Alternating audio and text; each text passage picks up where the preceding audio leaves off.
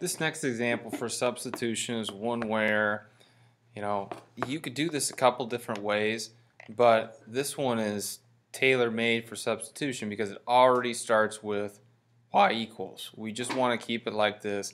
We might as well just use this y equals and put this in for y.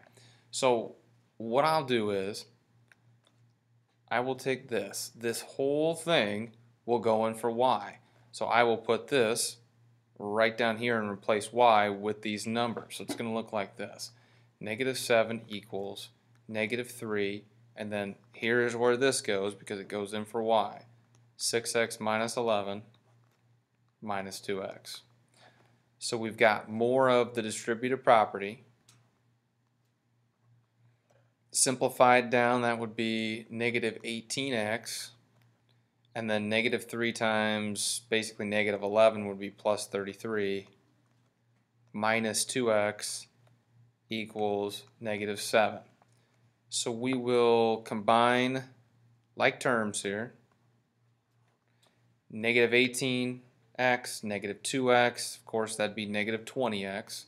So I'm just going to erase this and replace it with -20x. And now, if we're solving for x, we want to keep x by itself on a side, so I'll just get this 33 over on the other side. So I will subtract 33 to get rid of that, and I have to also do the same thing to the other side. So that's going to be -40. That would cancel out, equals -20x. So now I should be able to look at this, and I should just be able to solve for x. Now if I take a look at this, -20 times 2 is -40. So my x is just going to be 2. So next, I am going to put 2 in for x in one of these equations. And again, it doesn't matter which one you use. I would use the simplest one, the one that's going to be the quickest. So I will use this one right here. We've got y equals 6x, so 6 times x, and x is 2, minus 11. We don't have to do any algebra on this one, we just have to solve it. So we've got 6 times 2 is 12. 12 minus 11 is 1. So y in this case is 1.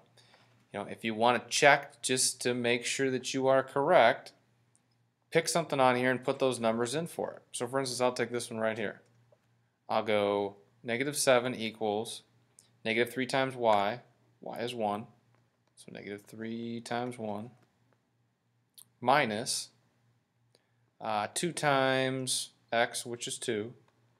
So if we simplify this down, it's going to be -7 equals -3 minus 4. -3 minus 4 is -7, so that one checks out. I did have this one on here twice, but I figured I think once is best because it's already set up with the y equals. I could go ahead and change some of these to fractions and divide so I can get x by itself here, but that's just going to be a pain in the neck when this is already set up for you.